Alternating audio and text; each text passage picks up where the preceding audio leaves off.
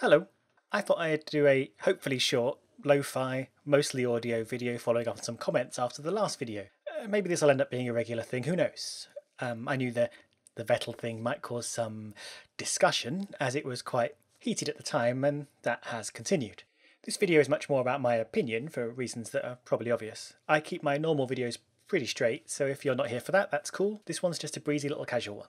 I will say though that my intention in the last video was to relay the rules and explain what happened with Vettel rather than get too opinionated, though I did sort of boil a couple of things down at the end to Vettel being a bit impatient, which I think is fair. Also, I just want to point out that I was only explaining the rules as they stand. There is definitely room to discuss changing the rules if they seem like they're not working anymore. But as the event is running, you can only act within the rules as they stand. And these are well-known rules. So having said all that, one thing that came up a lot was, why not just weigh only drivers who have actually set a time? And this, I completely agree with this. It's a super easy, quick fix. So I doubt the FIA will do anything about it. I probably should have brought this up in the video, but I had quite a quick turnaround with this one. But again, I don't definitely disagree that being called in at a crucial moment when you haven't even set a time is super annoying. Any change to make this better in a fair way is great. Totally agreed. On board. Another comment I got in response to chatting about the weighbridge stuff, both on here and on Twitter, is, well, what about Hamilton? In reference to him getting in the way of people a lot during qualifying. Firstly, let's just say that's a completely different thing to the Vettel thing. And I know there's a lot of opinion about who the FIA is biased for and against, and that's really not my bag. I don't really want to get into that. But I can see how it winds people up to see Vettel penalised and Hamilton not. So that out of the way, I think Hamilton should have been at least officially investigated. It was weird that he wasn't. I think ultimately I agree with the decision not to penalise, but it was definitely worthy of investigation. Both incidents, to be honest. So with the Sirotkin incident, they were both on outlaps, and the key here is that drivers on outlaps and in-laps are fed information from their teams about cars approaching on fast laps. As Sirotkin was also on an outlap, Hamilton wasn't told anyone was coming, so he was faffing about and finding space and getting set up for his fast lap. It's not usual for teams to sort of jostle about at that part of their outlap. Sirotkin suddenly speeding up, as was his right, surprised Hamilton, and he jumped in completely the wrong direction and got in Sirotkin's way. Now I think this was a bit silly from Hamilton, but just an accident from not really knowing what was going on and being caught out.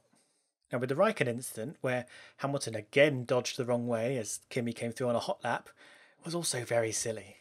If Kimi had demonstrably had to slow down, that would have been a slam dunk penalty. Now the FIA say there's no evidence that Kimi had to slow and his DRS stayed open, so it was all kind of okayed and drawn a line under. Now I'm happy to defer to the FIA on this, but it looked marginal, didn't it? In both incidences, I think Hamilton made mistakes and seemed very dozy. He definitely needed to be more alert in what was going on, and Mercedes probably needed to be more on the ball with giving him information too. I also got asked about the Verstappen-Ocon incident. I definitely had no intention of making a whole video on it, so I'll just give my tuppence halfpenny here. Ocon had every right to unlap himself. He was on new super soft tyres and would benefit massively from getting a hoof on, whereas Verstappen was keeping everything cool and steady. I do think it would have been wiser for Verstappen to concede the space and let Ocon through. He didn't have to, but it would have saved everyone time overall. We've seen how much time can be lost squabbling for position even without incident. Having said that, while Ocon is entitled to unlap himself, he's not entitled to the space. In my opinion, unlapping is not the same as overtaking, and you really should concede much more quickly as a lapped car than if you're a car fighting for position. Once Ocon saw Verstappen unwilling to give the place up, he should have retreated and maybe tried again later. Still though, Verstappen did slam the door on him quite aggressively. All in all, I don't think either driver did a brilliant job there. The reason I'd weight the blame much more towards Ocon is that he had much less right to the space or position than Max. I haven't really an opinion on whether the 10-second stop-go penalty was too harsh or not, mind. You could debate that amongst yourselves.